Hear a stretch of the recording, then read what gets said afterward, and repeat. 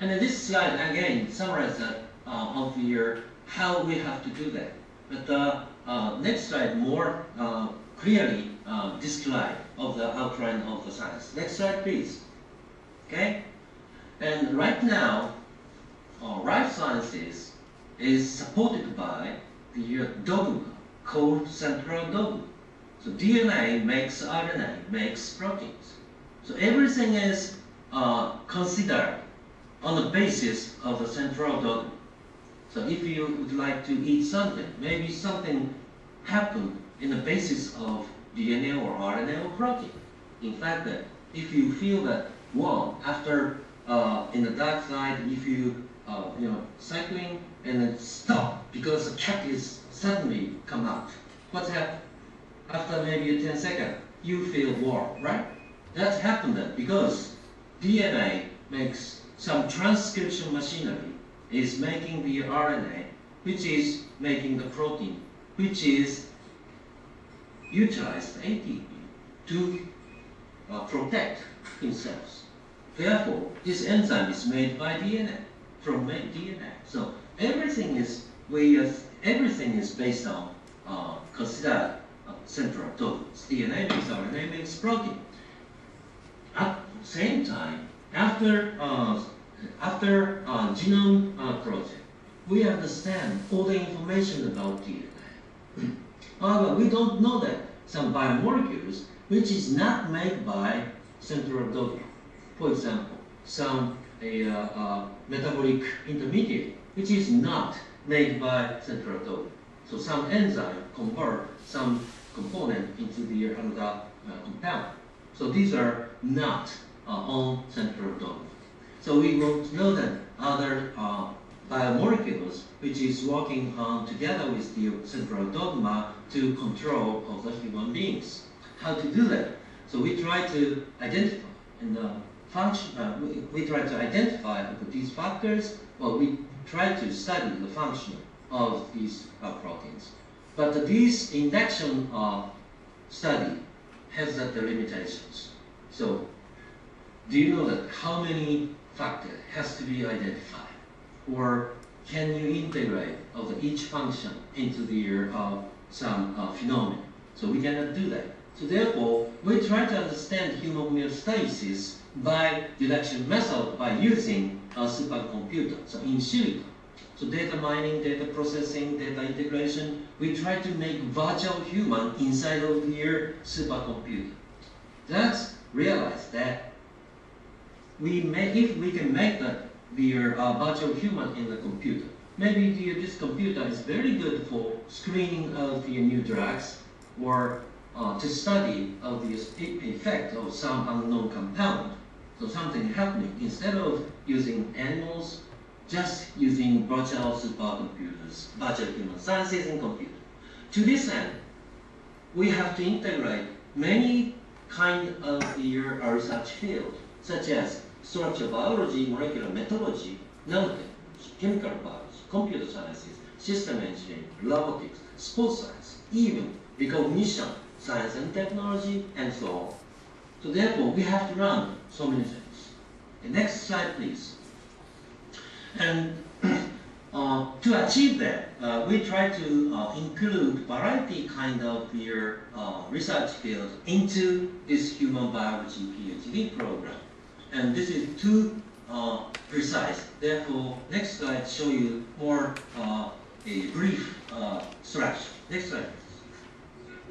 And therefore, right now, University of Tsukuba has at 8 graduate schools, humanities, social sciences, business sciences, life and environmental sciences, library and information sciences, systems, information engineering, pure applied sciences, comprehensive human sciences, and so on. And then to achieve that aim, we integrate of the science into this human biology Ph.D. program. Some professors come from humanity. Some professors come from life and environmental sciences. Some professors come from pure applied sciences. Some from comprehensive human sciences to construct of multi and closely disciplinary and leading-edge graduate school programs. Okay? Next slide, please. Next slide, please. And then this slide summarizes the complete professor's members. And probably you can't understand what's going on there. But next slide show you. Not only the university professors, but also professors from leading companies, private companies, and foreign university and institute. These are members of the professor for this program. So usually you can go and some Japanese professors, but you can choose that. Not only Japanese professor in the University of Tsukuba, but also the professors from private companies and some very famous foreign institute. Okay? Next slide, please. And then this is the summary of your curriculum structure, and which will be explained by a professor in minutes. Next slide, please. And then I would like just to emphasize that this program started with 5-year program. This program started with some kind of comprehensive subject. Not only so mathematics or computer sciences, but the molecular or medical or some other subject. And that's you choose some and then you can learn. And then after that, you try to do that some research work for maybe completely 3 years with some parts of the year second years. And then during these activities, next slide please, and you have to take these kind of research related subject. For example, advanced international research rotation, in which you have to take that some subject or experimental procedure with foreign professors. So you can go outside of Japan and collaborate with your foreign professors. Advanced internship in overseas company. So you can choose some company and you can go out and then carry out internship in overseas companies. Advanced appropriate technology. So maybe you can go in some area where the people needs new technology. There, and probably student try to develop the very simple but the new technology for the people in these areas. In fact, this summer, several students will go to the East Timor, where no electricity, there is no water purification system, but they try to do something new. And these are another subject. And advanced entrepreneurship, where you can learn how to start up of the company itself. Okay? So these are not only research works, but also these research-related subjects are very, very specific subject in this program. Next slide, please. And then this slide is a summary of advantage of this program, but this will be explained by later in another professor, more detail. Okay? Therefore I skip here. And then this slide again, the summary of the student support, but this will be more carefully and in detail explained by Professor Takahashi later. Okay, next slide, please. Next slide, please. And therefore, I would like to finish of your introduction session of this PhD program.